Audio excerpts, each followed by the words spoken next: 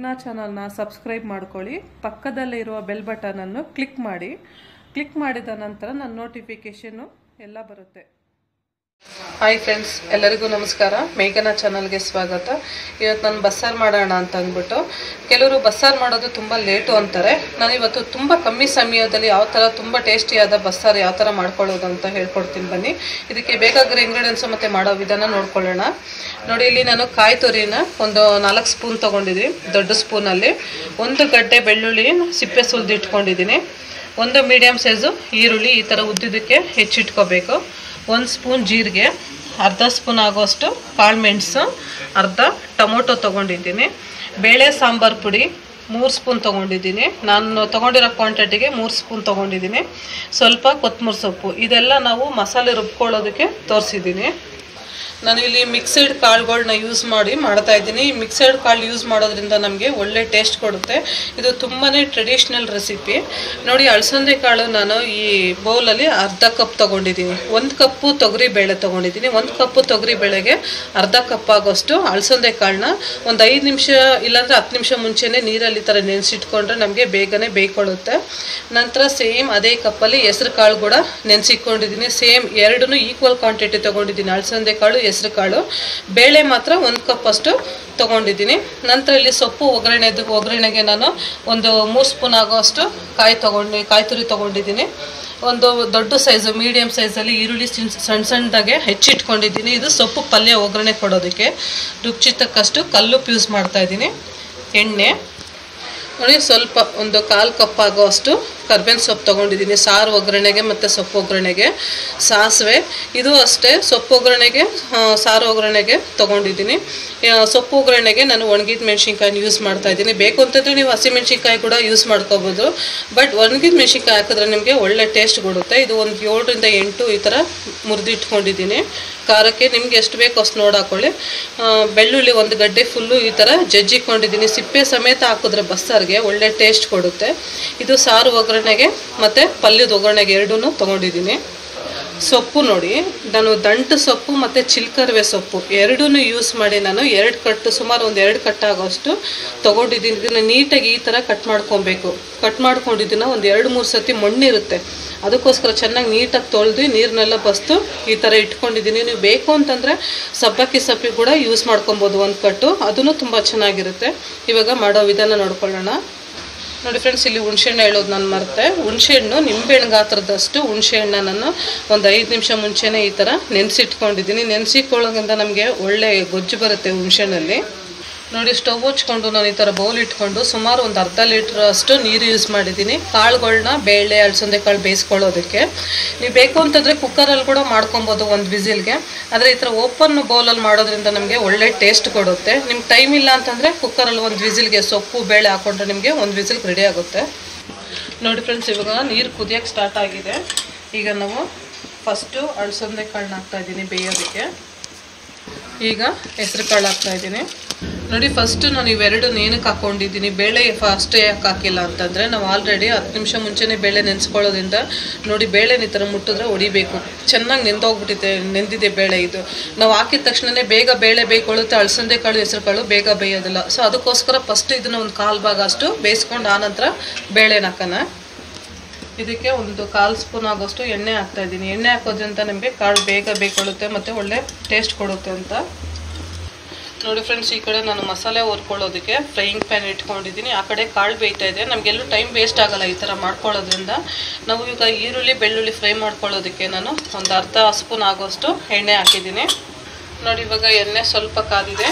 ಈಗ ಈರುಳ್ಳಿ ಬೆಳ್ಳುಳ್ಳಿ, ಈಗ ಟೊಮೊಟೊ, ಒಂದು ಅರ್ಧ ಟೊಮೊಟೊ. ನಾನು ಹುಣಸೆಹಣ್ಣು ಮತ್ತು ಟೊಮೊಟೊ ಹಾಕೋದ್ರಿಂದ ಟೊಮೊಟೊ ಕ್ವಾಂಟಿಟಿ ಕಮ್ಮಿ ಹಾಕಿದ್ದೀನಿ. ಇಲ್ಲ ನೀವು 1 ಟೊಮೊಟೊ ಹಾಕೊಳ್ಳೋದಾದರೆ ಹುಣಸೆಹಣ್ಣು ಕ್ವಾಂಟಿಟಿನ ಕಮ್ಮಿ ಮಾಡ್ಕೊಳ್ಳಿ, ಇಲ್ಲಾಂದರೆ ಹುಳಿ ಆಗೋಗ್ಬಿಡುತ್ತೆ ತುಂಬ. ಜೀರಿಗೆ, ಮೆಣಸು ಹಾಕ್ತಾಯಿದ್ದೀನಿ. ನೋಡಿ, ಇವಾಗ ಇದು ಸ್ವಲ್ಪ ಹಸಿ ವಾಸನೆ ಹೋಗೋವರೆಗೂ ಕಂದು ಬಣ್ಣ ಅಂತ ಈರುಳ್ಳಿ ಬೆಳ್ಳುಳ್ಳಿ ಎಲ್ಲ ಸ್ವಲ್ಪ ಕಂದು ಬಣ್ಣ ಬರಬೇಕು, ಹಂಗೂ ಫ್ರೈ ಮಾಡ್ಕೋಬೇಕಿದು. ನೋಡಿ, ಈರುಳ್ಳಿ ಸ್ವಲ್ಪ ನಾವು 1/4 ಭಾಗದಷ್ಟು ಫ್ರೈ ಆದಮೇಲೆ ಸ್ವಲ್ಪ ಕರ್ಬೇವಿನ ಸೊಪ್ಪು ಹಾಕ್ತಾಯಿದ್ದೀನಿ. ಒಂದು 10 ಎಲೆ ಹಾಕಿದ್ದೀನಿ. ಈ 10 ಎಲೆ ಕರ್ಬೇವಿನ ಸೊಪ್ಪು ನಾವು ಹಾಕಿ ಫ್ರೈ ಮಾಡೋದ್ರಿಂದ ಎಣ್ಣೆಯಲ್ಲಿ ಒಳ್ಳೆ ಫ್ಲೇವರ್ ಕೊಡುತ್ತೆ. ನೋಡಿ ಫ್ರೆಂಡ್ಸ್, ಇವಾಗ ಈ ಥರ ಕಂದು ಬಣ್ಣ ಬರೋವರೆಗೂ ಫ್ರೈ ಮಾಡ್ಕೊಂಡಿದ್ದೀನಿ. ಇವಾಗ ಇದು ಸ್ಟವ್ ಆಫ್ ಮಾಡಿಕೊಂಡು ನಾವು ಒಂದು 2 ನಿಮಿಷ ಈರುಳ್ಳಿ ಬೆಳ್ಳುಳ್ಳಿ ತನಗಾಕಕ್ಕೆ ಬಿಡೋಣ. ನೋಡಿ ಫ್ರೆಂಡ್ಸ್, ಇವಾಗ ಇದು 1/4 ಭಾಗ ಅಷ್ಟು ಬೇಯಿಸ್ಕೊಂಡಿದ್ದೀನಿ. ನೋಡಿ, ಇದು ಮುಟ್ಟಿದ್ರೆ ಸ್ವಲ್ಪ ಈ ಥರ ಪ್ರೆಸ್ ಆಗಬೇಕು. ನೋಡಿ, ಇವಾಗ 1/4 ಭಾಗ ಅಷ್ಟು ಬೇಯಿಸ್ಕೊಂಡಿದ್ದೀನಿ. ಇವಾಗ ತೊಗರಿಬೇಳೆ ಹಾಕ್ತಾಯಿದ್ದೀನಿ. ನೋಡಿ, ಈ ಥರ ಎಲ್ಲ ಮಿಕ್ಸ್ ಆಗೋ ಥರ ಕಲಿಸ್ಬೇಕು. ಕಲಿಸ್ಕೊಂಡು ಇವಾಗ ಇದನ್ನು ಬೇಳೆ ಬೇಯೋಕ್ಕೆ ಬಿಡೋಣ. ನೋಡಿ, ಇವಾಗ ಬೇಳೆ ಬೆಂದಿದೆ ಅಂತ ನೋಡೋಣ. ನೋಡಿ, ಬೇಳೆ ಬೆಂದಿದೆ 1/4 ಭಾಗ ಅಷ್ಟು. ಇವಾಗ ಇದನ್ನು ನಾನು ಒಂದು 2-3 ಸ್ಪೂನ್ ಆಗೋಷ್ಟು ಸಾರು ರುಬ್ಕೊಳ್ಳೋದಕ್ಕೆ ನಾನು ನೋಡಿ ಇಷ್ಟ ಹಾಕ್ತಾಯಿದ್ದೀನಿ. ಕಾಳುಗಳನ್ನ ರುಬ್ಬಾಕೊಳ್ಳೋದ್ರಿಂದ ನಮಗೆ ಸಾರು ಕೂಡ ಒದಗುತ್ತೆ ಮತ್ತು ಒಳ್ಳೆ ಟೇಸ್ಟ್ ಕೊಡುತ್ತೆ ಕಾಳು ಹಾಕೋದ್ರಿಂದ. ಇವಾಗ ಸೊಪ್ಪು ಹಾಕ್ತಾಯಿದ್ದೀನಿ. ಈ ಸೊಪ್ಪಲ್ಲಿ ನಮಗೆ ಅಧಿಕ ಪ್ರೋಟೀನು ಮತ್ತು ಐರನ್ ಇರೋದ್ರಿಂದ ಕಣ್ಣಿಗೆ ತುಂಬಾ ಒಳ್ಳೆಯದು ಸೊಪ್ಪುಗಳು. ನೋಡಿ, ನಾವು ಈ ಥರ ಓಪನ್ ಪಾತ್ರೆಯಲ್ಲಿ ಮಾಡೋದ್ರಿಂದ ನಮಗೆ ಕಟ್ಟು ಚೆನ್ನಾಗಿ ಇಳಿಯುತ್ತೆ. ಇವಾಗ ಇದು ಬೇಯಿಸೋಷ್ಟೊತ್ತಿಗೆ ನಾವು ಮಸಾಲೆ ರುಬ್ಕೊಳ್ಳೋಣ.